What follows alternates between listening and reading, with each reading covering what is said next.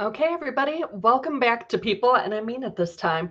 We are thrilled to have you rejoin for our last block of incredible presentations here at TIPE 2023. This section will start off with Joan Horvath, who will be telling us about 3D printing making math accessible. Joan, I'd like to welcome you to the stage now. You can please turn on your camera and microphone, and we are thrilled to hear from you. The stage is yours. All right. Well, thank you very much.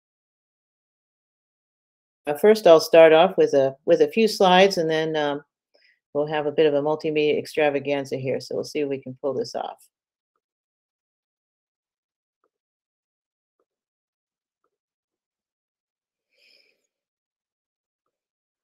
All right. So I'm going to talk about 3D printing making math more accessible, where accessible has a lot of meanings, and I want to give credit for to two things, to two people, one person and one institution. So Rich Cameron is sitting here, and he'll be doing part of the multimedia background here, and everything here is done jointly with him. And also, we had some support from the Department of Health and Human Services. So just to acknowledge both of those things. So who are we? Non-Scriptum and just turned 8 years old. It's a partnership of Rich and I. We develop training for 3D printing per se. We have a lot of classes on LinkedIn Learning. We are working right now on our 10th book together, and Rich is a leading light of the RepRap 3D printer universe, and we met at D's Maker 3D printers and realized in 2015 nobody was doing training, and so we started doing that, and the rest, as they say, goes from there. So one of the things we realized is that math really needed to be taught differently. I'm an MIT trained engineer and trained very traditionally, but I know that a lot of people in this industry come into it from very different places. And the question is, how can you use 3D printing to teach math or science generally very differently? And so our philosophy has been that because 3D printing lets you make objects very easily, you can start off with geometry and try to give people some intuition and talk about applications, and then move on to doing algebra. And so we try to follow the principles of universal design. And if you haven't heard that, it's the premise that making something accessible for those with disabilities, or maybe those who learn differently, can often make things better for everyone. And that is our really great leading North Star, I guess. So everything we do is open source, except our books. But all the models behind them are open source, and they're all written in OpenSCAD. And if you haven't seen OpenSCAD, sometimes pronounced OpenSCAD, it's a free and open source constructive geometry program, and it's really great. It's wonderful for schools because you can just use it, and you code models in something that looks sort of C, Java, Python-ish, isn't quite any of those things. And it has 3D geometrical primitives, and there are block coding versions of this for the educators who are out there, but they are subsets, so our models won't work in those. But if you all our models are designed, so you're just changing a few numbers here and there, and we tell you how to do that. So you don't have to know how to code to use our models. And just for fun, this is what OpenSCAD looks like. And so here we have a cube, and purists will say, well, that's not a cube, that's a rectangular solid. But it's a cube that's 10 millimeters by 20 by 30, and you can see that that's pretty intuitive there on the screen. And so what this program does is it makes this rectangular solid, it makes a sphere that's 15 millimeters in diameter, and then it moves it 10 in X, 10 in Y, and 10 and 12, 15 in Z. And so you can see that you can build up stuff pretty easily this way. And so we do have repositories on our websites that you can see, and I'll get to that later. So one of the things that we got involved in very early was accessibility for the visually impaired. And we've had some wonderful collaborators in this space, including the grant that I mentioned at the very beginning. And so an interesting thing is that OpenSCAD is you use only text. There is no drag and drop in OpenSCAD, and some people think that makes it sort of old school and hard to use. But the reality is that it means it's the only one that can be used by visually impaired designers. And so, in principle, somebody blind could make their own STEM models, their own visualizations. And the other question we had is, well, is this a way to teach everybody STEM differently? So our first books in this space were 3D printed science projects, and I'll talk about this briefly and then get into the math models. So these are models that were done in OpenSCAD, and the interesting thing is I'm showing uh, an aloe and a camellia, and those models are the same OpenSCAD model as each other's with different parameters.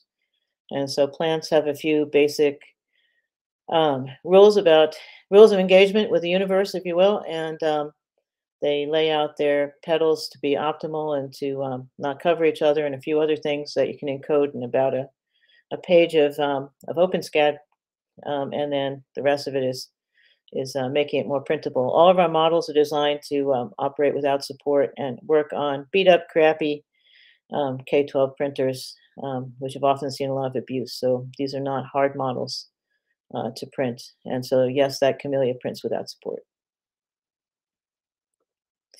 We often also have a model, and so you can now see Rich there. We also have a model of World War II airfoils, and that we call this set our non-scriptum Air Force. And so these are all accurate World War II models and of airfoils that were around then.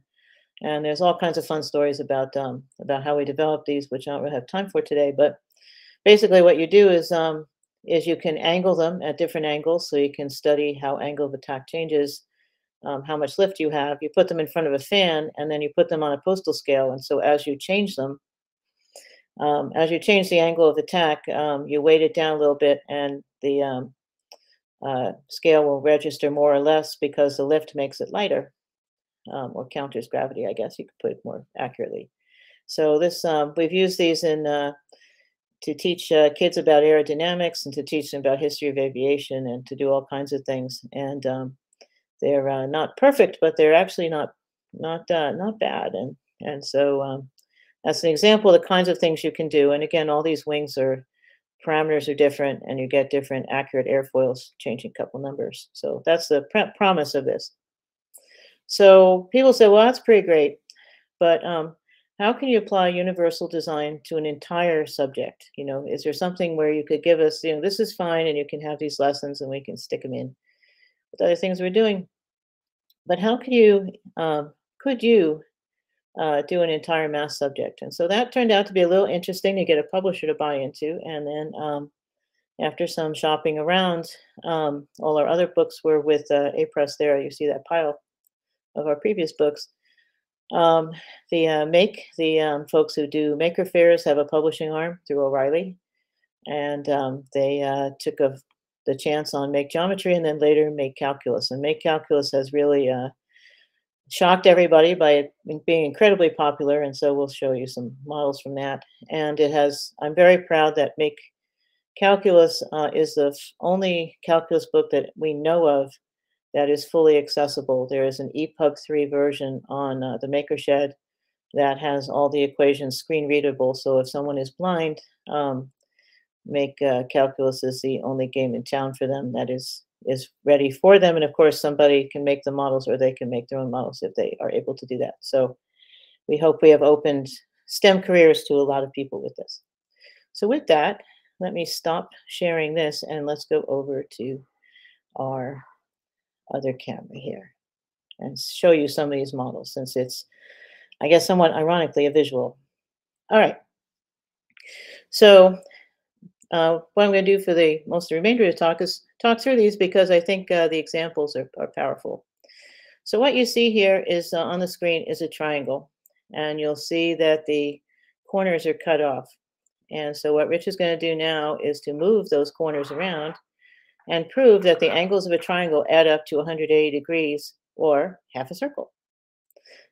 This particular proof is attributed to Da Vinci. And if you move that up so we can see the rest of it a little bit, Rich. So Rich's big insight when we were doing this is originally we just cut off the sides. And in an example of universal design, it was very hard to keep track of what went where. And he said, oh, well, let's curve it. And then suddenly we said, oh, well, wait a minute, you can make half a circle, and so you get a second proof out of it. And so that's a very powerful thing. Okay, and moving on.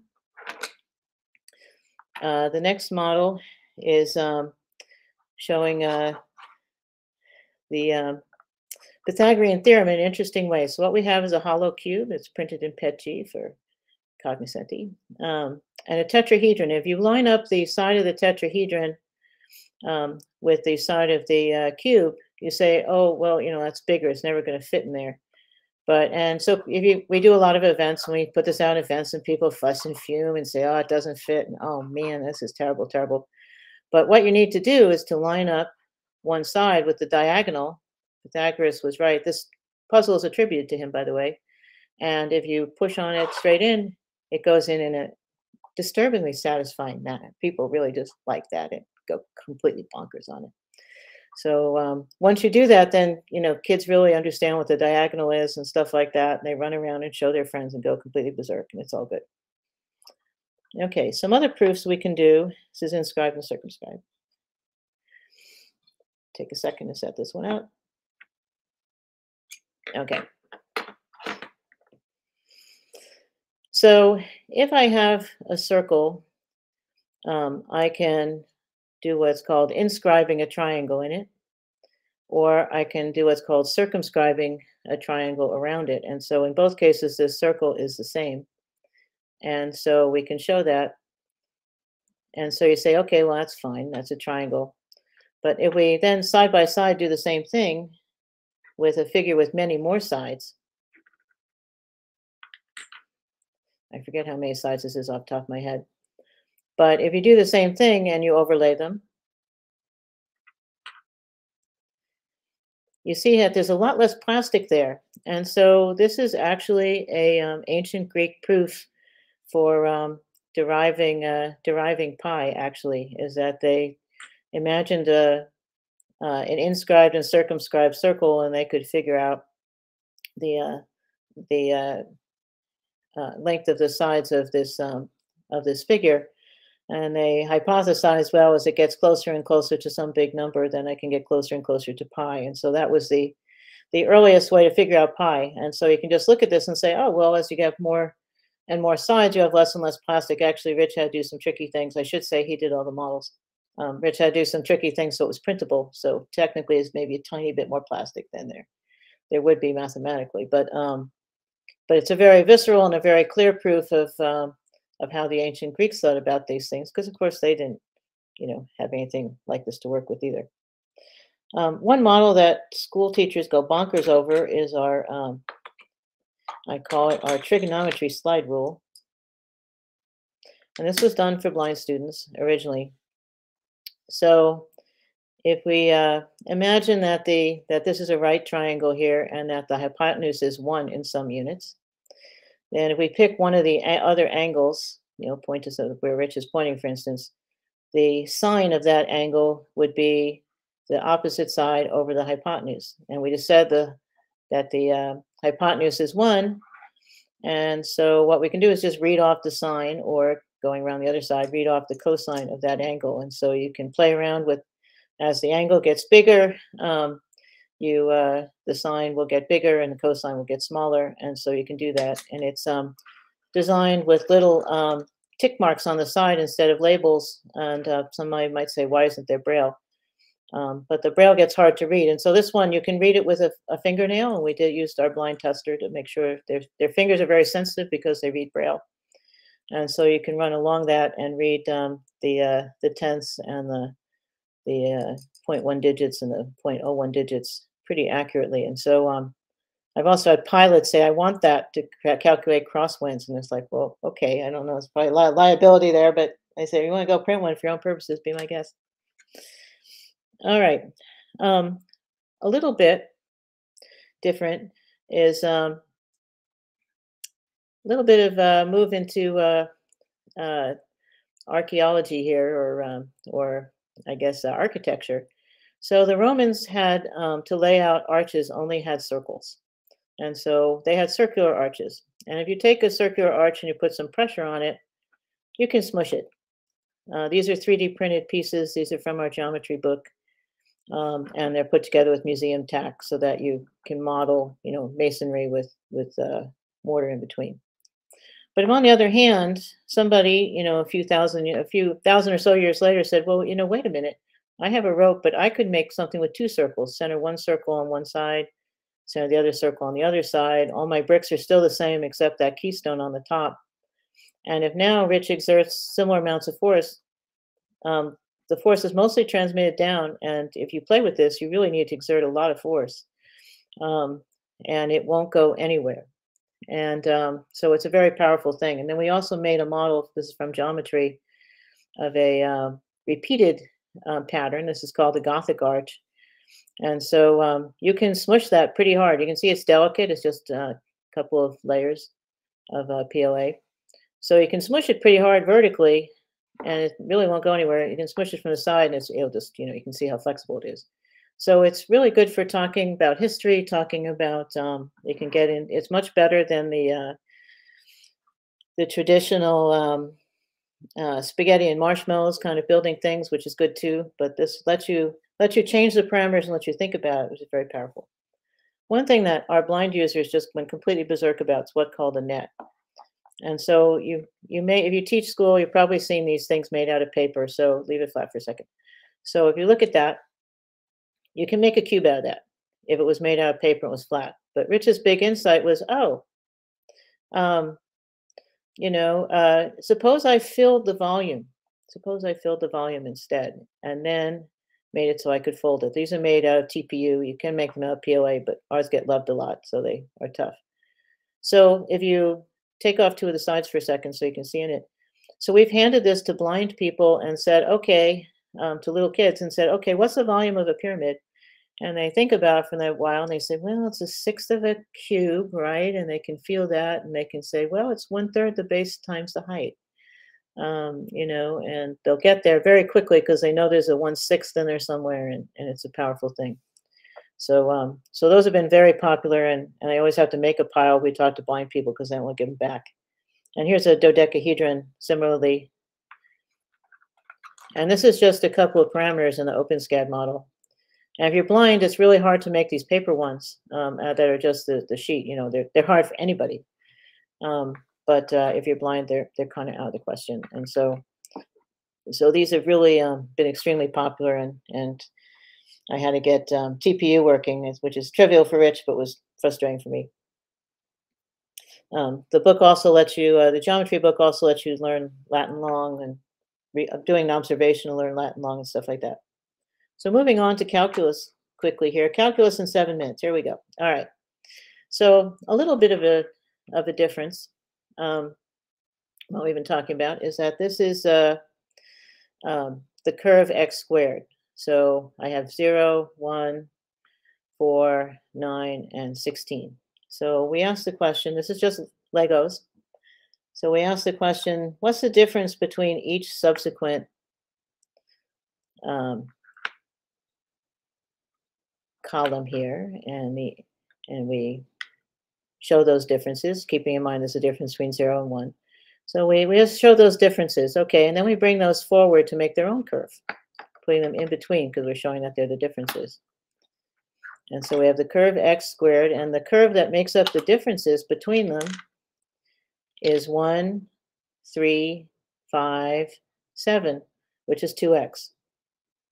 So if you've taken calculus, you'll know that that curve has a fancy name derivative, and indeed 2x is the derivative of x squared. And then if we add up the differences, we should get back the original curve. So if we have 1 and 0, we get 1. If we add 1 to 3, we get 4. If we add the next one, we get 7. And if we add the x one, we get 16. That's called integrating. And so that is the fundamental theorem of calculus in a minute. And people have gotten quite excited about that. And that lines up with a model that we've scaled to it that is continuous. So we have a curve. The curve of differences is at right angles to it. Don't worry about that. The curve of differences is right angles to it. You can kind of imagine that we have that 2x curve there. So we let people move those curves one to the other. Rich will show you here how that, a little tricky with the camera there, how that lines up with that. So we have 3D prints that line up with Legos in the beginning, and then you can experiment and move off from these Legos that you've worked with. And we've taught calculus to gifted 12-year-olds with this because it's not that hard if you think about it that way. So one thing that is fun, and this will geek out a little bit here, is that if you have a sine wave, its changes, its derivative is a cosine, whose changes are minus sine, whose changes are plus minus cosine, and so on. And so there are some really interesting physics properties that come out of this, showing a curve and its changes at right angles to each other. And well, there's more in the book, so you can get into it, but physicists don't want to give that one back. We'll talk a little bit about volumes of revolution, which are a hard concept for a lot of people. So a volume of revolution is I take a 2D curve and I move it in space somehow, and then I figure out the volume inside it or area under it. And so here we have a square, and we're moving a square around the center of one side, and we get a cylinder, and that's not terribly exciting. But what's interesting is that if instead I took the very self-same square and I rotate it around a vertex instead, I get a double cone. And this kind of stuff is extremely hard for anybody, but particularly for people who are visually impaired, to think about. You know, and because you have to talk about a curve, and then you're talking about moving, and how is it moving, and how is it oriented, and all that stuff. But with this this model, it's pretty straightforward, and Rich has made the closed curve you can use pretty general, and so you can print that. And if you're wondering how you print this without support, that double cone is 2 pieces. So you don't have to take it apart. That double cone is 2 pieces, and so it just prints flat and easily without support. We can also talk about limits. So if you haven't taken calculus, again, it's a relatively simple, straightforward concept here, is that a lot of calculus came from a book called Principia. And Principia has a model that says, okay, I have I have a curve, and it's kind of inconvenient to think about the area under the curve. But if I break it into a whole bunch of boxes, it's relatively straightforward. And so we just have a model here to visualize that if I start off with a surface in boxes, and the boxes get smaller and smaller, then they're easier to see. Okay, and I say I only have like 3 minutes left, so I think I will at this point thank Rich and turn my camera on, go back to the other camera, and see if there are questions. So I'll look at the chat here, and people are saying that they wish they'd had this math, so I will share our contact information, because I just realized I didn't do that. Joan, if you could please be sure to drop your contact information in the chat, as well as the titles of your books. These have been so helpful, and I've definitely been having people ask about your book titles because these are so informative, and I am just sitting here like, where was this when I was in school? So our website's non-scriptum, and everything's linked there.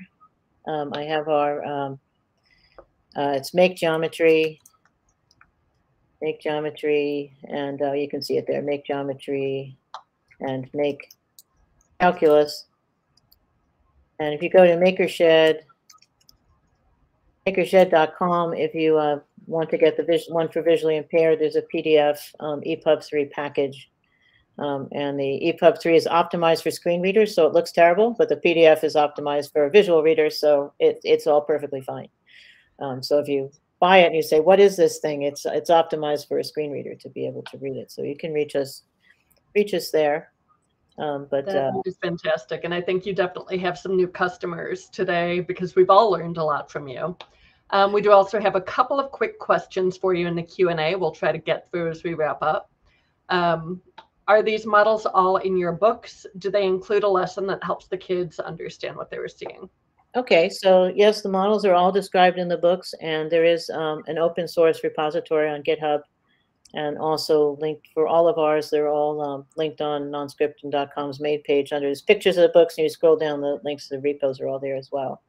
Because one of our publishers not make rearrange their model website, and so we had to sort of move it to GitHub. But anyway, so all our models are accessible, and they are all available there. And we describe the math because it's a book to learn the math. So why, yes, it does do that. And for geometry, there are also open source lesson plans with somewhat of overlap with the book. And if you go on our website and look under projects and geometry, you'll see those lesson plans. There's Perfect, another which question. addresses our other question in the Q&A, which was how teachers could implement that. So thank you for so thoughtfully already including all of those resources. So Joan, thank you so much for sharing with us. Everything that you and Rich are doing is beautiful, and I'm so glad that we had the chance to learn about it today. So we thank you for your time, and I hope to see you again at the networking tables soon throughout TIPE.